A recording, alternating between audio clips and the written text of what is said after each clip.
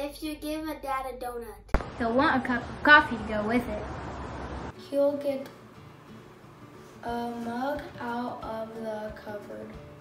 Opening the cupboard will remind him that he needs to replace the hinges. He'll go to the garage for a screwdriver. While my dad's in the garage, he'll remember that the car needs an oil change. After he takes the kids to soccer and ballet practice, he'll stop at the store to buy hinges and oil. While he's there, he'll see the new power tools. Seeing the power tools will remind him of all the projects he has to do at home. So he'll buy some tools. On his way home, he'll pick up the kids, grab dinner, and go to the store for milk. After dinner, Mom will bring out donuts for dessert. Chances are Dad will already be asleep in the recliner. Hey, welcome to our online service today. My name is Pastor Steve, and this is Mario Flores, our church planting resident. Happy Father's Day, Mario. Thank you so much, and happy Father's Day to all the fathers joining us this morning. Hey, we are so glad that you joined us. This is our first day that we're doing in-person services. A couple different ways that you can join us today, of course, here online. If you come to our campus, there's 2 services in person in the South Campus in our sanctuary, 9 and 10:30. And then also at 9 and 10:30, we have our North Campus watch parties. Join us if you can. Yeah, and also thank you so much for joining us last weekend for our drive-in service. It was a great success. We're so excited to see you last week, and we're also excited to worship with you this morning as well. Yeah, so thank you for those of you who participated in that drive-in service. Check out this recap from last week.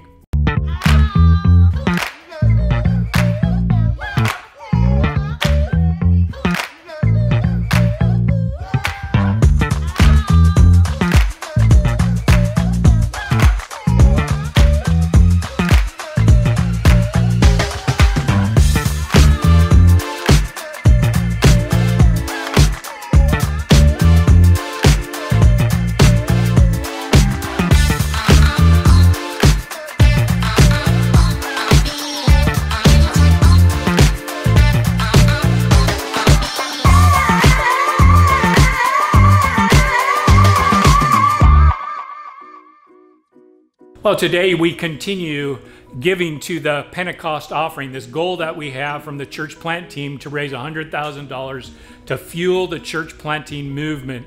A number of different ways that you can give. You can send your checks into the office, or you can give online. But yeah, thank you for your generosity for that. And thank you so much for giving to the kingdom. And now we turn it over to the band.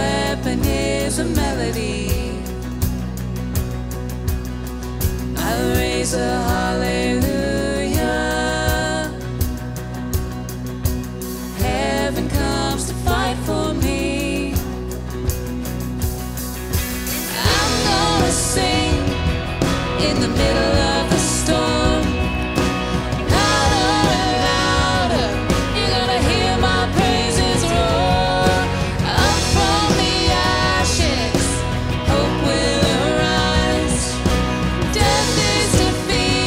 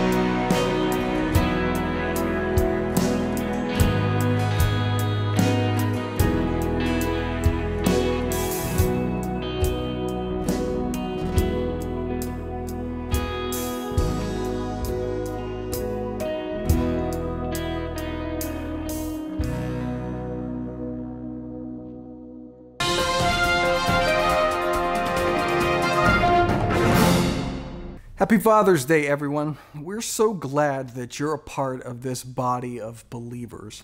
In all this chaos and turmoil and madness that we see all around us lately, this is so needed, I think. It's refreshing to the soul. Jesus says, "You are the light of the world." We tend to think of that in evangelical terms, but that light is good for believers too. We can become lost in the darkness, disoriented, and unable to see clearly. There's a term called gaslighting. It's derived from a play called Gaslight, which also became a movie in 1944 starring Ingrid Bergman. And in the story, this devious husband is trying to get his wife committed to a mental institute. And so he psychologically manipulates her in different ways. And one of the things he does is he slowly, gradually dims the lights in their house. And when she notices the lighting change, he pretends like he doesn't know what she's talking about, messing with her head, her mind, and trying to get her to lose her grasp on reality. Well, our world is against us. We have an enemy, and he wants to dim our lights, to mess with our minds, and to get us to question reality. So we're in a series that is meant to point us to Christ as the truth, to affirm that Jesus is the truth, and to embrace God's word as the only standard for objective reality. And I want to start today with a passage from the book of Psalms, Psalm 139:19. "If only you, God, would slay the wicked. Away from me, you who are bloodthirsty. They speak of you with evil intent. Your adversaries misuse your name. Do I not hate those who hate you, Lord, and abhor those who are in rebellion against you? I have nothing but hatred for them. I count them my enemies. Search me, God, and know my heart. Test me and know my anxious thoughts. See if there is any offensive way in me, and lead me in the way everlasting." How do we know the truth? How do we discover what's true? We do have certain tools at our disposal to discover truths. Science might come to mind. The scientific method is a wonderful and effective process for learning about the natural world. It's revealed a lot of true things about our universe and our world. We have a greater understanding of our reality because of science. Now, some people go a bit extreme with it. People even argue that science is the only means for discovering truth. That is what is known as scientism. But the problem with this particular perspective of scientism is that it's completely self-refuting. The proposition refutes itself. You understand what I mean by that? If you're not tracking, this might help click. Here's a couple of self-refuting statements. I do not exist. The statement refutes itself. Or how about this? No English sentence is ever longer than 3 words. The statement refutes itself. Scientism in this way is self-refuting because scientism is not scientific. The statement is, science is the only means to discover truth. That is a truth claim, but it's not a scientific one, it's a philosophical one. So if the claim is true, then scientism is false. It's self-refuting. Or think of it this way. If we took that claim as our scientific hypothesis, science is the only means to discover truth, that's our hypothesis, what scientific tests could possibly be conducted that would prove that? What experiment could we possibly run that would demonstrate that? We can't take that claim and measure it, or weigh it, or look at it under a microscope, or view it from a telescope, or dissect it, or break it down chemically. No, it is a philosophical claim that falls out of the purview of science. Science is a great tool for discovery, but it's limited in its scope. And increasingly in our world, it seems less and less reliable. Now, how can I say that? I mean, how can science be less reliable? Science is just a methodology. How can that be less reliable? Well, what I mean is, for it to function properly, it requires integrity. And there's the problem. integrity. Just in recent days, we've seen numerous examples of members of the scientific community violating any sort of principles of science. With all these stringent social distancing guidelines, over 1,000 health experts signed a petition in support of the continued protests. Because apparently the virus ceases to be communicable or transmittable if it's in the presence of a good cause. Does that sound like science to anyone? Or we saw medical journals, The Lancet and the New England Journal of Medicine, published a study on dangers of hydroxychloroquine, which is a drug that we thought would help combat COVID. Because of that study, the World Health Organization and other government health agencies stopped trials and testing on hydroxychloroquine. But now, it turns out that data in the study was falsified. Now, you could say that's just the process working. That's what peer review is there for. It's to ensure the integrity of the research. But what does or doesn't get published for peer review or in these science journals is an editorial decision. Human beings with their biases, their prejudices, their worldview, their bents, their motives. Humans decide what research gets published and what research doesn't. People have lost their jobs for publishing scientific research that runs contrary to the general ideology of the science community. That's happened. See, our motives, our ideology, our beliefs can shape our science rather than the other way around. We see this all the time. If we discovered a single-celled organism on Mars, every single science journal and every single newspaper, for that matter, would, in big, bold font, declare life found on Mars. But those same people, when it comes to multicellular organisms in a womb, well, that's not life. It's just a clump of cells. That's not life, or at least not important life, which, by the way, is not a scientific claim. So science, as a tool for pointing us to truth, has some serious deficiencies. What else we got? Logic, reason, rational thought, philosophy. Oh, these are tools for us to identify truth. Not seeing a lot of that in our culture, though, lately. I read an article that was explaining why we are not persuaded by facts. And it seems that is the case. I look around and I don't see people who are interested in facts or data or reason. Our culture is perfectly comfortable with contradictory and incoherent positions. I love this quote from G.K. Chesterton.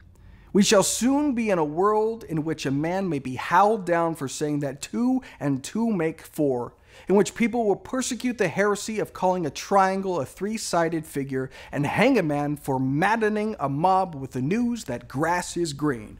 Boy, he got that right. Well, I saw this recently. Speech is violence.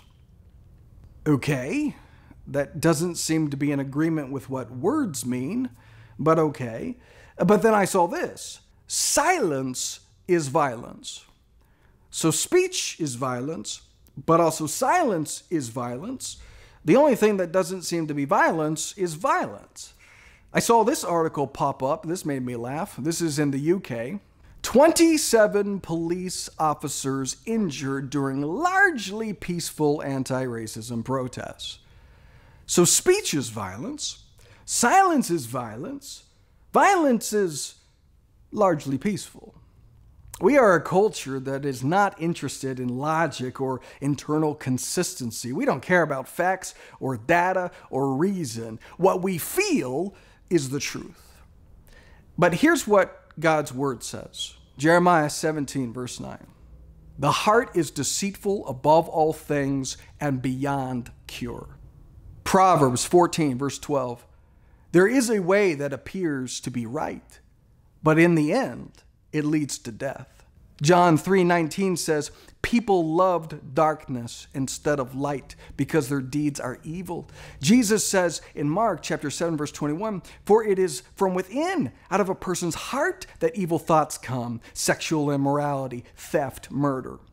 Paul says this in Ephesians. So I tell you this and insist on it in the Lord, that you must no longer live as the Gentiles do in the futility of their thinking. They are darkened in their understanding and separated from the life of God because of the ignorance that is in them due to the hardening of their hearts. If you're looking inwardly for the truth, you're not going to find it.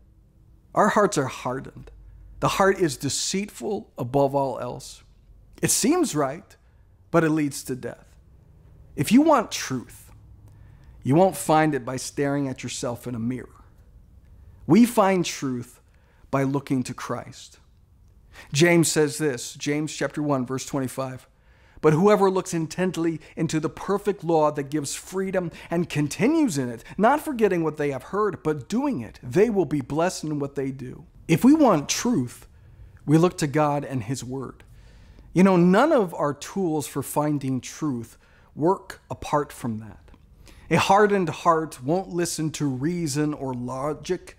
A darkened heart won't apply the scientific method with integrity.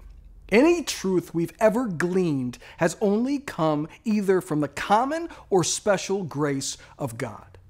Romans says this, for since the creation of the world, God's invisible qualities, His eternal power and divine nature have been clearly seen, being understood from what has been made, so that people are without excuse.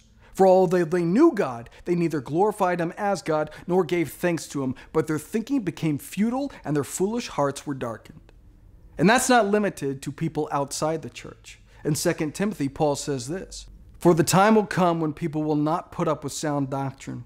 Instead, to suit their own desires, they will gather around them a great number of teachers to say what their itching ears want to hear. Oh, we see that painfully in our own denomination. Rejection of sound doctrine. People who would rather be on the right side of history than the right side of God. Who are more moved and motivated by slogans than the words of God. You know, there's a line in a Jack Johnson song that says, caught up in all the trends. Well, the truth began to bend. And the next thing you know, man, there just ain't no truth left at all. So what do? Well, it's Father's Day, so listen to these words from Paul to Timothy. These are words from a spiritual father to his spiritual son. 2 Timothy chapter 3, verse 14. But as for you, the world's going to say this. The world's going to do this. The world's going to think this. But as for you, continue in what you have learned and have become convinced of, because you know those from whom you learned it, and how from infancy you have known the Holy Scriptures, which are able to make you wise for salvation through faith in Christ Jesus. All Scripture is God-breathed and is useful for teaching, rebuking, correcting, and training in righteousness, so that the servant of God may be thoroughly equipped for every good work. Deuteronomy says this, chapter 11, verse 18, fix these words of mine in your hearts and minds, tie them as symbols on your hands, and bind them on your foreheads. Teach them to your children, talking about them when you sit at home and when you walk along the road, when you lie down and when you get up. How are we doing in that? Are we living our lives dedicated to the words of truth? Are we living our lives in ways that point us to Jesus, to the way and the truth and the life? Are we raising our kids in that?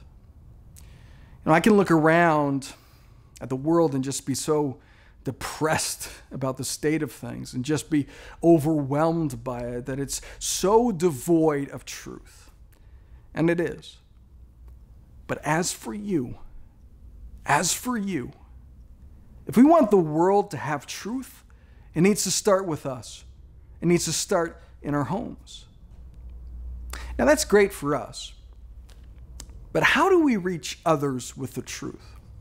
How do we reach people who won't be persuaded by facts or reason? How do we reach people whose hearts are hardened and dark?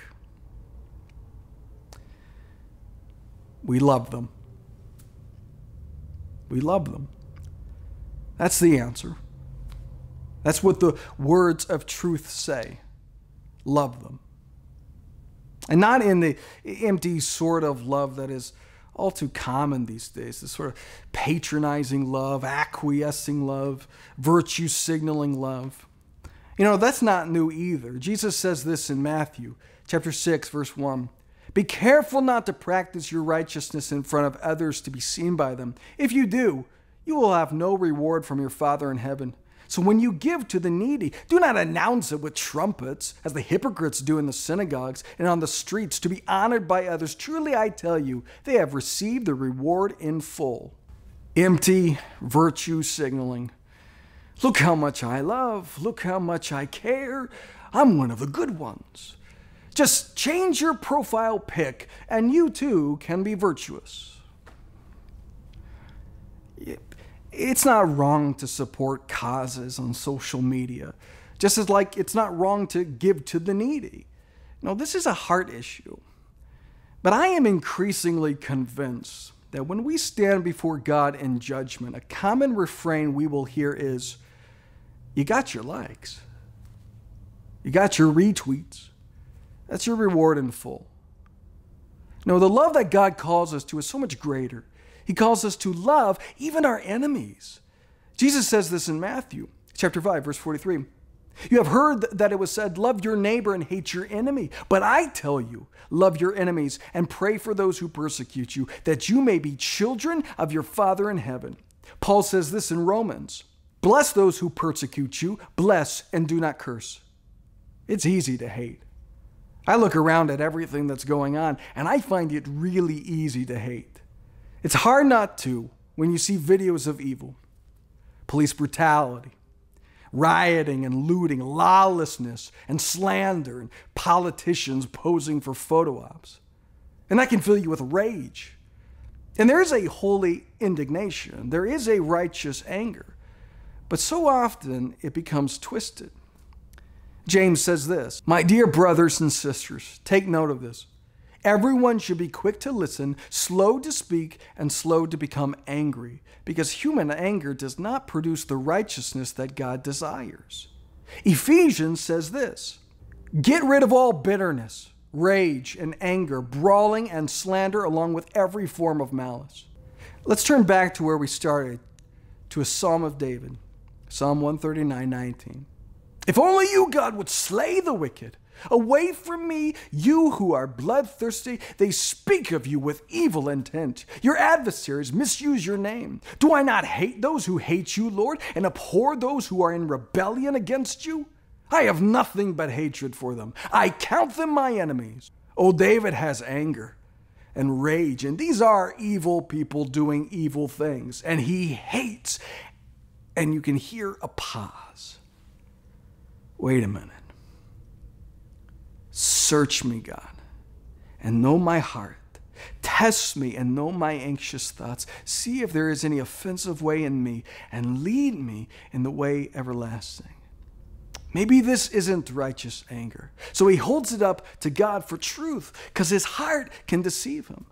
And that's what we need to do. Hold it up for God, for truth. Well, the world says, take that rage, stoke it, inflame it, permit it, justify it, excuse it. But the words of truth say, get rid of it. The world says, hate those who hate you. Repay evil with evil.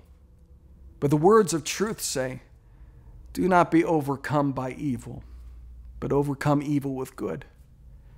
Martin Luther King Jr., echoing those words in Romans, said, darkness cannot drive out darkness. Only light can do that. Hate cannot drive out hate. Only love can do that. And that is a truth that has spoken to us for centuries. In Les Mis, that old story, Jean Valjean is a convict that has been treated poorly by the justice system. And he winds up stealing from a bishop. And that bishop responds to him with mercy and grace. He gives him what he stole plus a little more. And in the musical, we have Jean Valjean's soliloquy where he says, yet why did I allow this man to touch my soul and teach me love? He treated me like any other. He gave me his trust. He called me brother. My life, he claims, for God above, can such things be? For I had come to hate the world, this world that always hated me. transformed by love that still resonates even in our darkened hearts. So how do we do this? How do we love our enemies? How can we possibly? I don't know, but I'm sure that it starts by looking to Christ. You know, whatever injustices we may have suffered, and it may be a lot, Christ endured more and deserved it far less. And if you want to know where you stand in history, and the only history that matters, we are all on the wrong side. It was our unjust acts that put him on the cross. It was our brutality that whipped him, our fists that beat him, our mouths that spit on him, our voices that mocked him.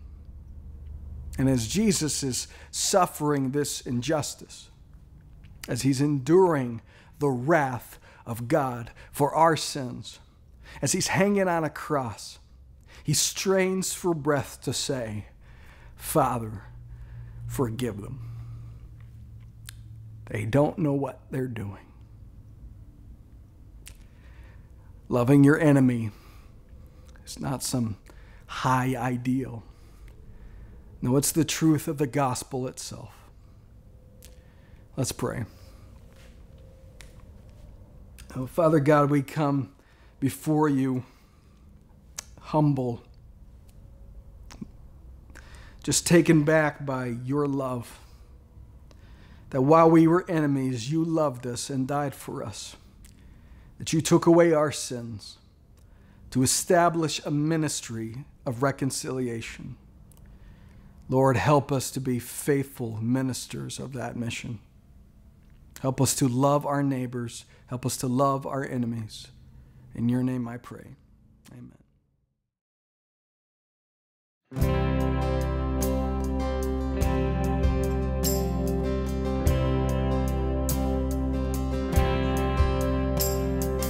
I've heard 1,000 stories of what they think you're like, but I've heard a tender whisper of love in the dead of night, and you tell me that you're pleased and that I'm never alone.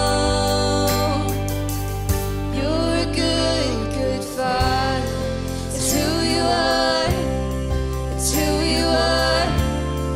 It's who you are, and I'm loved by you. It's who I am. It's who I am. It's who I am.